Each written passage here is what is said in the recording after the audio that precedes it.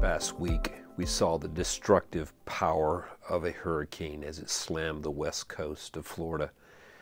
We see that the wind and the rain and the flooding and the tidal surge just did a massive amount of destruction.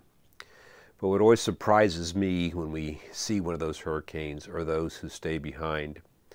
Most of them believe that their house is built strong enough, and many of the codes in Florida require you to build a house that can withstand a level 4 hurricane. But oftentimes, despite all the best efforts, even the strongest of houses will tumble. And whether it's the wind or the rain or just the amount of the tidal surge and all the forces that hit at once, the houses collapse and fall. And in those moments, as we've listened to people talk about the horrifying experiences of wondering whether or not they're even going to live, we are just amazed at the power of the storm. You see, so often those who stayed behind were trusting in the strength of the building that they were in. They were trusting that it was going to be strong enough for them, and that would shield them from the storm. But as we go through life, we realize also that often many of us take for granted the power of the forces that are against us.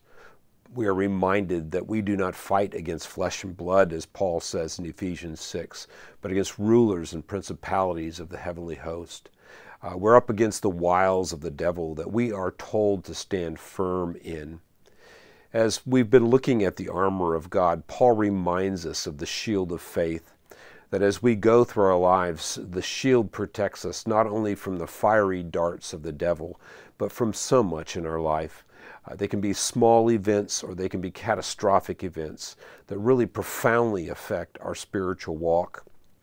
You see, as we go through our life, that shield of faith is far more powerful than we think it is, because it is a faith in the living God, the all-powerful God who holds all things in his hands and who reminds us of his power and his might as is poured out on us. I love these words that David prayed just after he defeated, or shall I say God defeated the Philistines. It reads like this: "The Lord is my rock and my fortress and my deliverer, my God, my rock, in whom I take refuge, my shield and the horn of my salvation, my stronghold and my refuge, my Savior.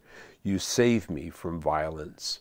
See, that same God who saved David in his battle against the Philistines is the same God who's alive and is there for you. Have you put your trust in him? Is God your faith? Is he your shield? Is he your rock of salvation? I'm Bob Warner, and I'd like you to think about that.